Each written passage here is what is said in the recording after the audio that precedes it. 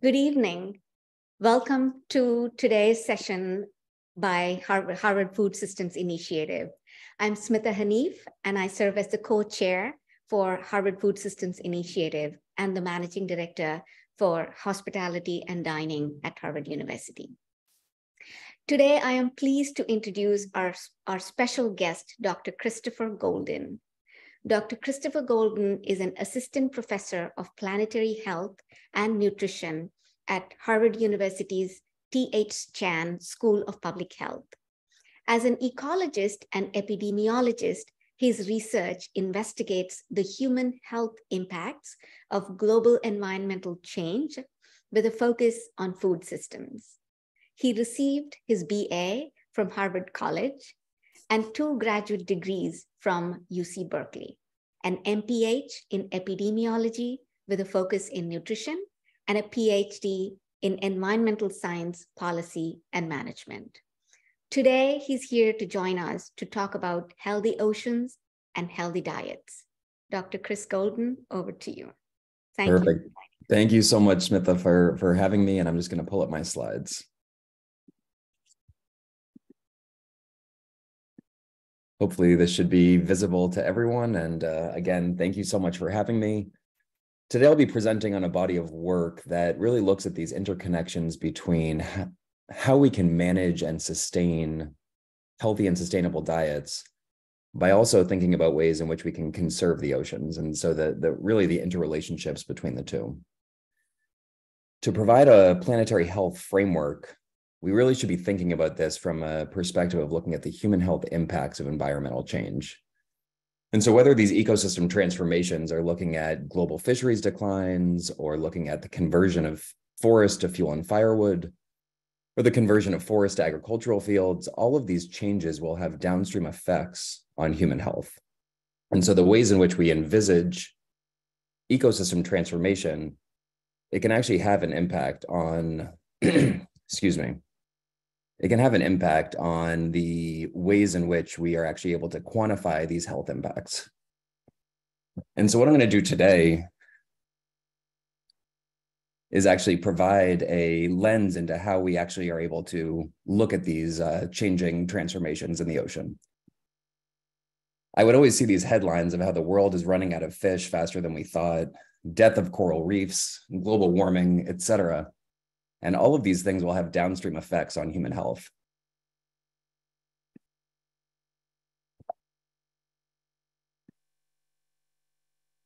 What I'm going to do today is to walk us through how we can actually view changes in ecosystems, how that can lead to declining fish catch, how that then shapes people's alternative foods, how that can lead to dietary change, how that then presents certain populations into nutritional vulnerability.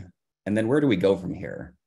How can we then think about ways in which aquaculture or fisheries management might actually be able to change people's nutrition and create more healthy and more sustainable diets?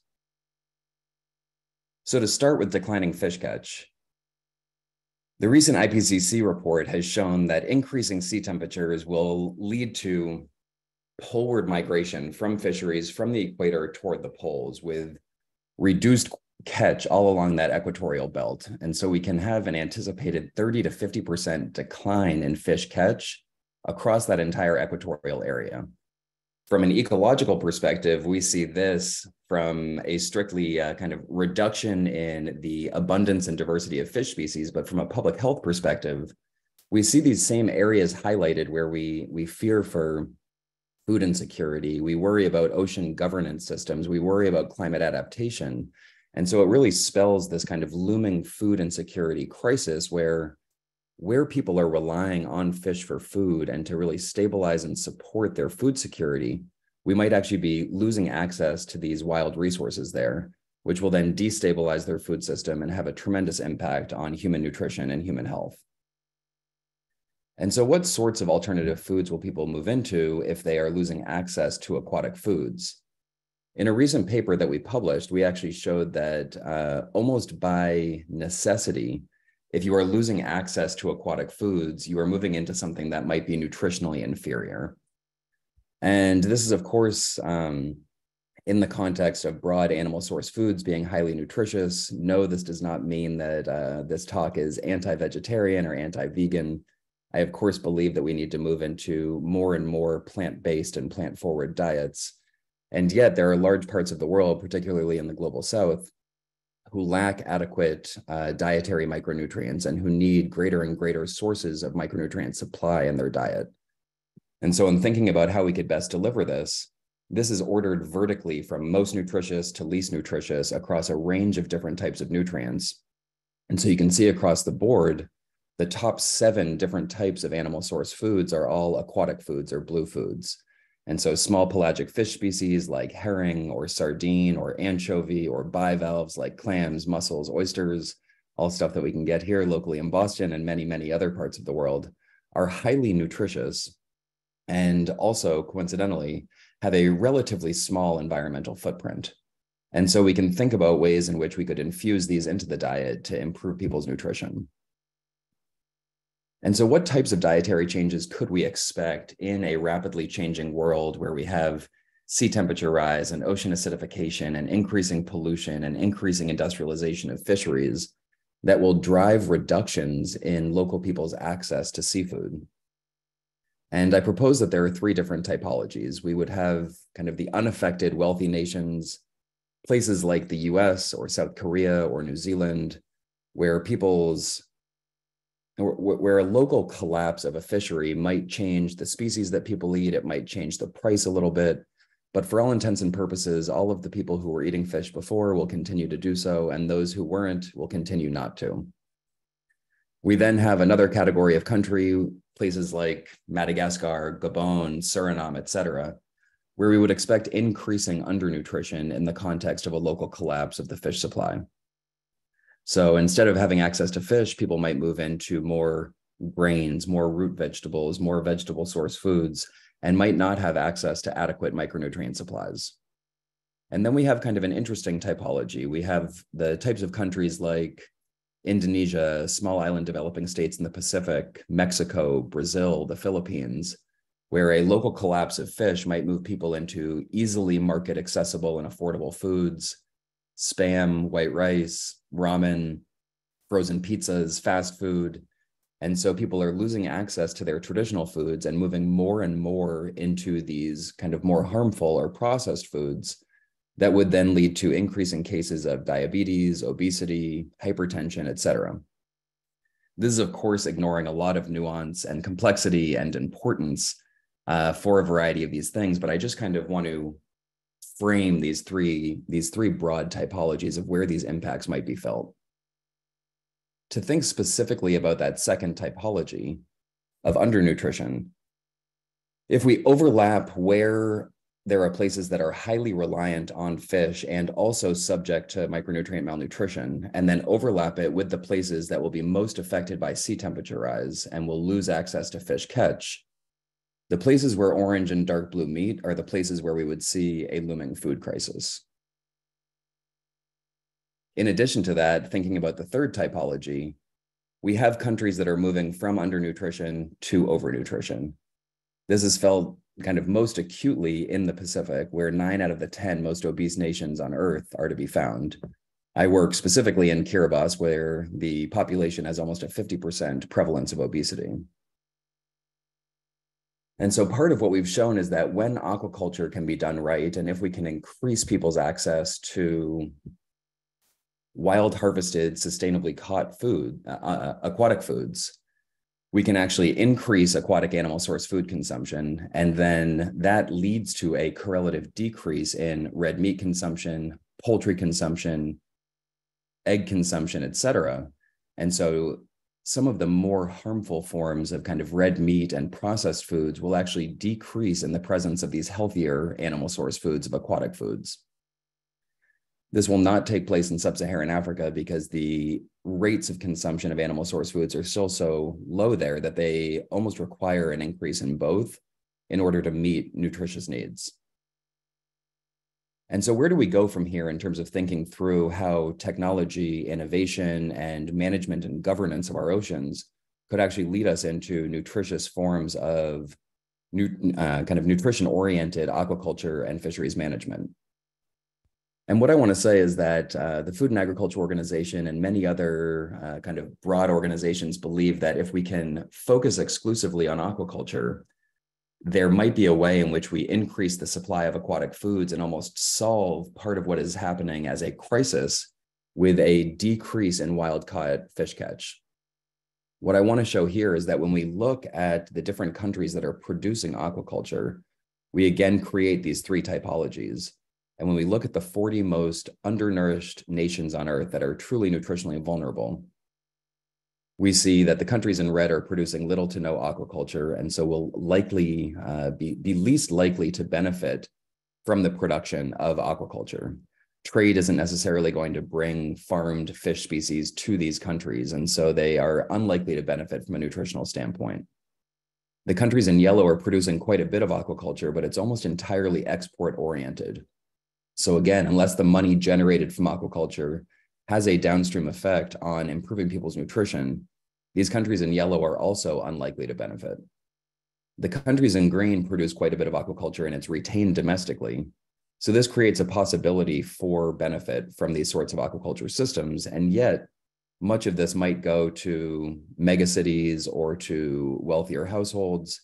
And so you really need to focus on areas where the aquaculture is designed to benefit things like gender equality, nutritional support, healthcare access, et cetera. And so there are instances of places like Bangladesh and Cambodia where they have these kind of mixed rice farm, fish farm production systems that are actually shown to have incredible impacts on human nutrition when aquaculture is produced like this. The other idea is to rehabilitate harmed ecosystems so that we can create robust fisheries that will then have a direct benefit on people's nutrition. And so this is a paper that we put together with a group of researchers where we were looking at the impact of coral reef degradation, coral bleaching, et cetera, on the potential dietary pathways that could emerge. And what we see is that as these ecosystems degrade, there are really two potential pathways that could occur. In the presence of a more traditional economy and losing access to coral reefs and the fisheries on them, you might lead yourself down toward an undernourishing diet where you don't have access to fish, you don't have access to market-based foods, and so you might not be getting enough nutrients.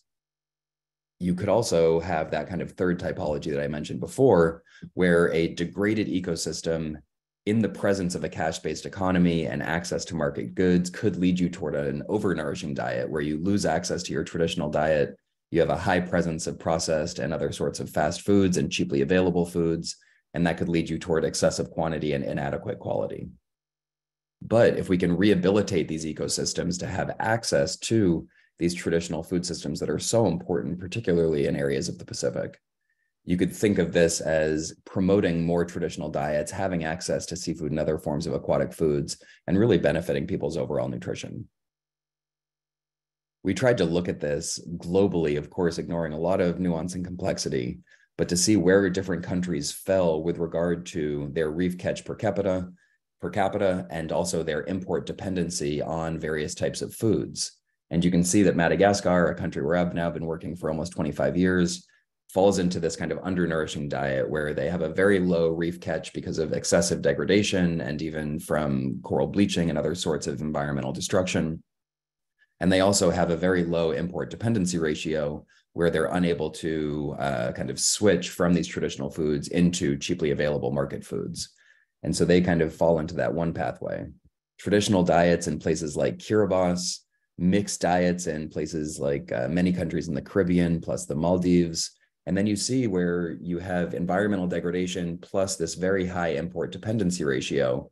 You have countries where they really switch into a more Western-based diet. And you can see the darker red indicating that the cases of cardiovascular disease rapidly increase in the presence of those sorts of diets.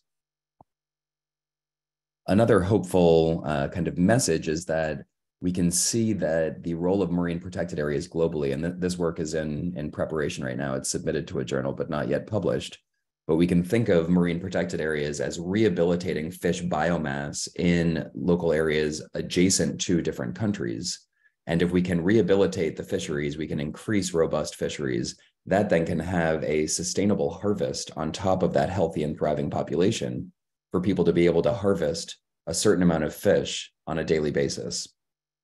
And what that will do will kind of impose different marine protected areas in different parts of the world, increase fish catch, and people downstream will then benefit. There will be reductions in kind of micronutrient deficiencies based on an increasing access to these very healthy seafoods. And you can see here a kind of predicted number of thousands, tens of thousands, or hundreds of thousands of people who could benefit from increased supply of these different nutrients, depending on kind of what countries you're in and how much reef area you might be able to protect. And so ultimately what we're hoping to do is to create systems of nutrition-oriented and sustainable aquaculture and fisheries management that would lead us to increasing fish catch, to strengthen resilient food systems, which would lead to positive dietary change, and ultimately land us in nutritional security. And it's kind of my hope that although we, as a society and as a kind of global population, need to and absolutely should move forward into more and more plant-based foods and have that really be the center of our diets, we also need to recognize that animal source foods are really important in certain contexts, and that if you look at the kind of more minimal environmental impact and the highly nutritious content of aquatic foods, I really see this as a pathway toward healthy and sustainable diets. And with that, just want to thank many of my colleagues and postdocs and the rest of my team and a variety of different funders. And also a huge thank you to Smitha and the rest of the Harvard Dining Services team for inviting me today. And with that, would be happy to take any questions.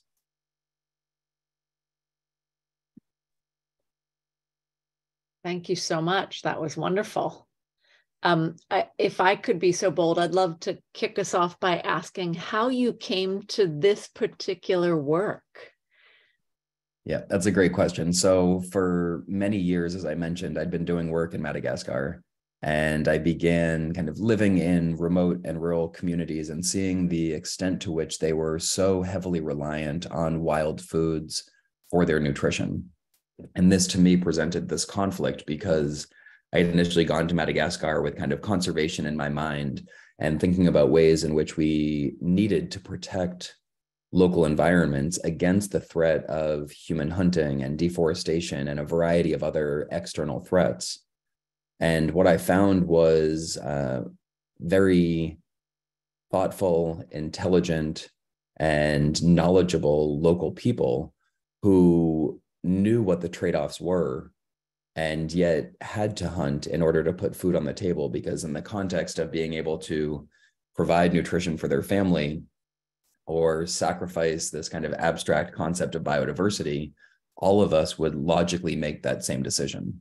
And so I began to measure and empirically quantify the extent to which people relied on local terrestrial wildlife, things like lemurs and bats and tenrecs and carnivores, in order to sustain themselves and their family. And I don't think that there is a kind of happy end to that story of continuing on with wild food consumption. I think that we will need to develop alternative systems of sustainable poultry husbandry or sustainable farming practices that can meet those dietary needs, because those types of wildlife populations could never withstand the growing population in Madagascar. And as I thought about this in the kind of small microcosm in which I worked, I began seeing all of those headlines of how fish were disappearing around the world.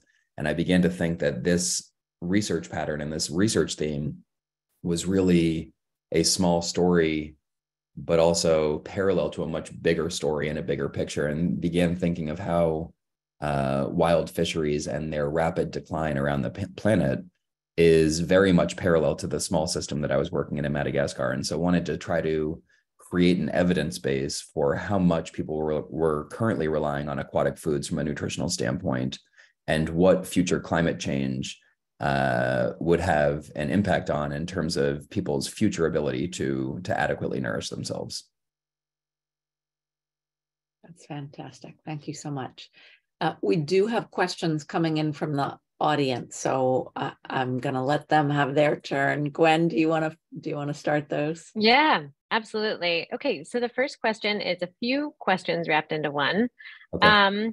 So to help get a sense of scale, what fraction of fishing is done by small scale fishers versus commercial fishing? Kind of A. What fraction of aquatic foods are farmed versus fished? And do these characteristics of the fishing system vary greatly between the US and the rest of the world? So I don't know the global statistics off the top of my head, but I will tell you that the numbers vary enormously based on your geography. And so if you think about a place like Madagascar, the percentage of small scale fisheries versus industrial fishing is going to be roughly on the scale of 80 to 90% coming from small scale fisheries and the remainder coming from industrial. Whereas if you think of a place like the US, it's going to be a very, very different scenario. From farmed and wild, it is a wild farmed production just outpaced wild capture for the first time in 2016, I believe. And so it was around 50-50, and it's now a bit higher for farmed production on a global scale. And in terms of that, it's still so important to understand the nuances of geography. So in thinking of a place like Madagascar, the proportion of consumption is again going to be maybe 90 to 95% wild capture fish versus a very small fraction being farmed. And so when we think of all of this kind of innovative technology around farming practices, we need to also know that the majority of this might not be directed to the people who are most nutritionally in need. Sorry, did I miss one of the questions there? No, I think you got there. Yeah. Thank you. Let's see. The next question is asking, does a warming climate have implications for a strategy to increase resilience of fishing areas based on marine protected areas other than just having more of them? For example, are certain regions more advantageous to protect for resilient fisheries given the effects of climate change on reefs and ocean currents? Yeah, that's such a fantastic question. I definitely want to meet and hang out with David at some point and chat more. So this is a fantastic question. There's an entire body of researchers who work on what's called climate smart marine protected areas and think about this in detail, because what we are protecting now is not necessarily what we will be protecting in 50 years.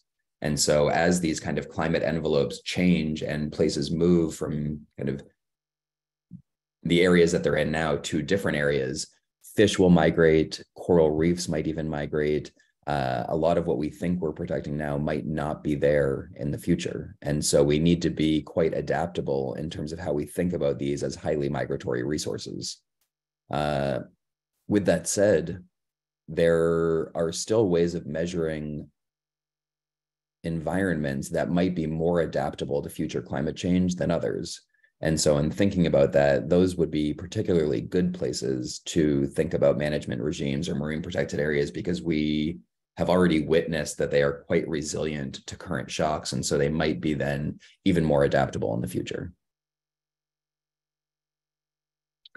Someone else is asking, they're curious about the impact of pollutants and toxins in municipal wastewater on aquaculture and fish quality in offshore waters.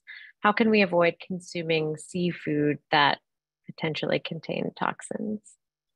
It's a fantastic question. This is not just aquaculture. This is, of course, both wild caught and freshwater, marine, farmed, wild, every sort of fish and seafood species has a kind of nutrient profile, but also a contaminant and toxicant profile. And we need to think about those in concert. It's one of the things that I'm working on with a colleague of mine here at Harvard named Elsie Sunderland, who focuses much of her work on biogeochemical cycles of mercury globally. And so we're hoping to be able to do this kind of broadly in terms of mapping out areas where we think that if we harvest fish from this place, we could be maximizing nutrition and minimizing contaminants. In the meantime, things to think about would be where your fish are being produced. Some areas are just going to have higher contaminant profiles than others. There are going to be places that have higher antibiotics use than others. So that's something particularly in kind of farmed systems that might be important to think about. But every food type has some sort of environmental impact. And it's very difficult to optimize across everything that you want to be kind of beneficial. And so whether you want to focus on sustainable sourcing or carbon footprint or ensuring that child slavery is not involved in the production of your foods or equitable and fair treatment of the labor supply, all of those things are going to be one dimension of a given food product. And you need to be thoughtful in terms of the things that you care about and how you can make those selections for your own diet to try to minimize the harm that you care most about. Yeah, I guess kind of building off of that question, I'm just thinking about how, shopping for seafood and preparing seafood can feel a bit daunting sometimes. And what are the things that you might recommend someone ask when they're shopping for fish or shellfish or, and it probably varies depending on the location too, but do you have kind of go-to or resources that you recommend? Yeah, so the Marine Stewardship Council and Monterey Bay both have their indexes that kind of showcase sustainability. I think that it will be great to use those, but also improve upon them in the future to better characterize kind of joint nutrition profiles, sustainability, contaminant profiles. So something our research group is working on right now is to try to identify ways of optimizing across all three of those and having that be very location specific. What I will also tell you is that it is massively difficult to do that given the transparency of global seafood trade. And so when I say transparency, I mean lack thereof. So very difficult to do that without knowing exactly where something is coming from. There's also a whole lot of seafood fraud where we don't even know exactly what species we're getting sometimes when we order it. So we really need to be thoughtful in terms of how we're sourcing this, and grocery stores and restaurants and other things don't always make that very easy for us.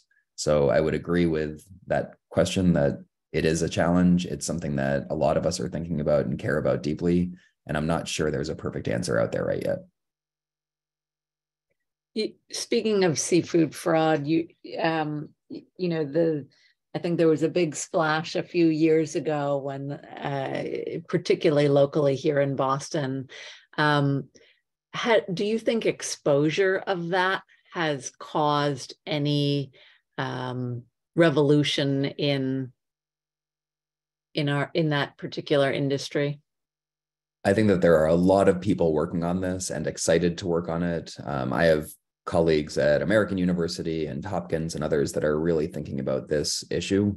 There are kind of innovative techniques around kind of genetic profiles of species and or improving trade networks. Like a colleague of mine at American, Jessica Gephardt, has just created a product that is the first ever globally coherent trade database for seafood so that you can actually trace back products at least 2 country steps to where they were originally sourced. And so you can kind of detect where fish were caught, how they move, how they're converted into different products. And so it's a really interesting new tool and will continually be improved upon so that we can try to better figure out these sorts of things. Fascinating. Thank you. Another question in the Q&A asking, has there been any observed impact or research on the role of the tourism industry in local aquaculture dependent areas? That is going to be drawing a huge blank for me. I'm sorry. I don't have any expertise on that topic, unfortunately. Not a worry. Let's see. There's another one. What are some current obstacles to improving the aquaculture industry for developed nations? Or is it less expensive to catch fish from foreign fishing waters? I think that there is a huge amount of movement in the aquaculture industry to becoming better and better over time. So there are examples of companies like Vera Maris in Nebraska and Biomar in the EU, which are producing incredibly nutritious but also sustainable aqua feeds. And so one of the main problems with aquaculture farming traditionally has been that you have to actually feed it fish meal. And fish meal means that you have to harvest fish in the first place, convert that into a meal, feed that to fish, and then eat kind of these more palatable species that a Western market is used to. The problem is that 90% or so of that fish meal is actually food grade or prime food grade fish. And so we are at that point, we're kind of ineffectively and inefficiently converting fish meal into aquaculture products and losing nutrients along the way. Even more, there might have been environmental justice or equity issues around where those forage fish were sourced, very often from the global south, and then all of the nutrients that are then drained toward the global north. And so the fact that the aquaculture industry is trying to, again, I'm generalizing across a very, very diverse industry, but in general, they're trying to move to more and more nutritious feeds, locally sourced feeds, and reducing the amount of fish meal that are actually produced that need to go into creating these aquaculture products. So the more and more that kind of fish meal ratio within fish feeds that go to aquaculture can be reduced, the more and more sustainable that will be, and probably the more and more equitable that will be in terms of keeping nutrients in the regions where they started. You talked about innovations in aquaculture in general. I wonder if you can talk a little bit about some of the pieces of that you think are most exciting, and perhaps whether they have applications in other parts of our, whether it's animal husbandry, farming or otherwise in our food system that you wish we were thinking about more broadly. So I realize it sounds boring, but I do think that the feed innovations are probably going to be the most impactful and are most exciting to me. I also think that a lot of bivalve aquaculture, so harvesting oysters, mussels, clams, etc., can be a very important intervention in many areas, because you are not only providing kind of a nutritious resource to local people, but you are also kind of providing an ecosystem service where that shellfish aquaculture could actually be filtering the water of contaminants and improving water quality for the broader ecosystem. So there is kind of a win-win in that sort of aquaculture dimension as well. Fascinating. I'll turn it back to the audience. Yeah, there's another question here. Ocean-based kelp and shellfish farms have been touted as a climate solution, as well as source of healthier local food. To what extent is this a scalable solution in areas dependent on wild-caught fishing today? Yeah. I just talked a bit about the shellfish piece of that, and I absolutely agree. I think that it's a really important intervention, production system, et cetera. We do have to keep in mind that for many populations, shellfish might be not a food that they choose to eat, whether it's something that is haram or it's something that might just not be culturally appropriate in certain contexts. The other thing that we need to keep in mind is that shellfish are on the more difficult side to ensure food safety. And so we do need to keep that in mind in some of the kind of other areas of the world that might not have access to proper refrigeration, proper storage, proper supply chains to ensure that these are safe for consumption upon arrival. For the other piece, which was, I think you said about kelp and seaweeds, I see this as a very, very fruitful avenue for future kind of production and integration into a sustainable food system. However, I always get a lot of questions about whether or not I see that as a substitute for animal aquatic source foods. And I really don't think that that's the case. I don't think that we are at a point right now where kind of a portion of kelp or seaweed or nori, et cetera, is going to replace someone's desire to have fish or clams or whatever that might be. I do think that the vast majority of seaweed production globally right now is funneled into the makeup industry or into a variety of other fillers that serve a different commercial purpose. And to whatever extent we could use this incredibly nutritious food and integrate that into the food system, whether it's creating powders or sauces or kind of innovative plant-based meats or other things, I think that really could be part of a broader food system solution. So in the fall, we asked our students about some of the topics that interest them related to the food system, and had a few questions come forward about seafood. And this one is maybe a peripheral, but I'm fascinated. There are so many popular meat alternatives in the industry today, and we know that some are beginning to come forward that are alternative seafood options. I wonder if you can share your thoughts about that. I, again, think it's a really promising pathway if done right. I don't know if this will be an immediate solution in the places where I tend to focus my research most in the global south. So I don't think that kind of Beyond Burger is going to be taking up a market share in Madagascar in the near future, where we don't even have a McDonald's in the country. So I think that there's going to be a lot that will need to happen in different contexts in different parts of the world, and that there will need to be tailored solutions for each sort of food system dysfunction. But I certainly think that there are large parts of our globe that really do need this sort of innovation. I recently had a kelp burger and loved it. So I'm a believer in some of those things, but I also think that we can't assume that this is going to be a silver bullet that will address every geography and cultural system. We really need to think about particular food systems and what might be the best solution in that setting. Right. It does make me wonder if by finding those alternatives, it would actually allow more of the aquaculture from a given area to remain in that given area. I wonder if that would help with this food security concerns. There's all sorts of important trade innovations, subsidies or subsidy reform, market-based mechanisms that could enormously help a lot of these sorts of problems that I've kind of identified in this presentation. So these are not just kind of ecologically based solutions. We need a variety of different types of intervention in order to make the food system right. Fascinating. Gwen, your turn.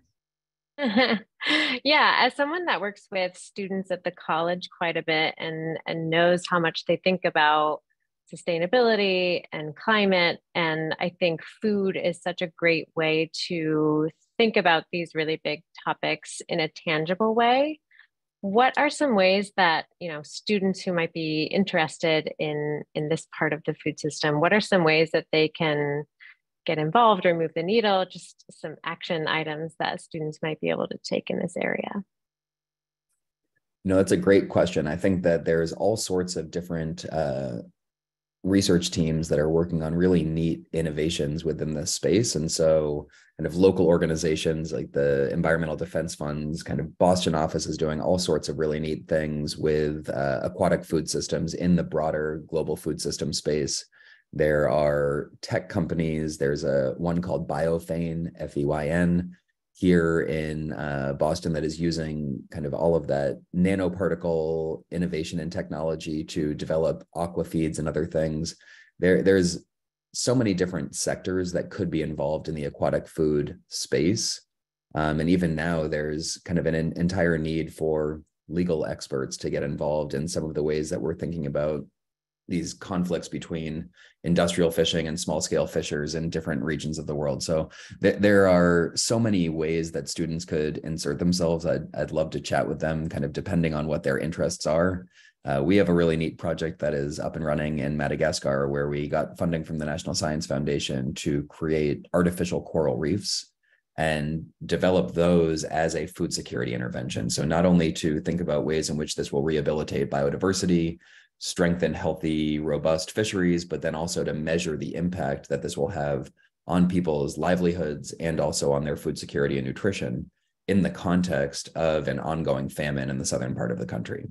And so just trying to think broadly of ways in which you could think about aquatic food systems and make sure that those narratives are not being lost in this broader global food system conversation.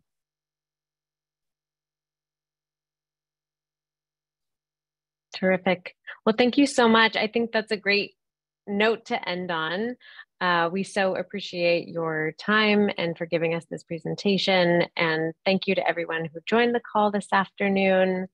Thank you, Smitha. And we wish everyone a wonderful end of the semester and rest of the week. Thank you so much, Dr. Golden. Absolutely. See you, everyone. Bye-bye.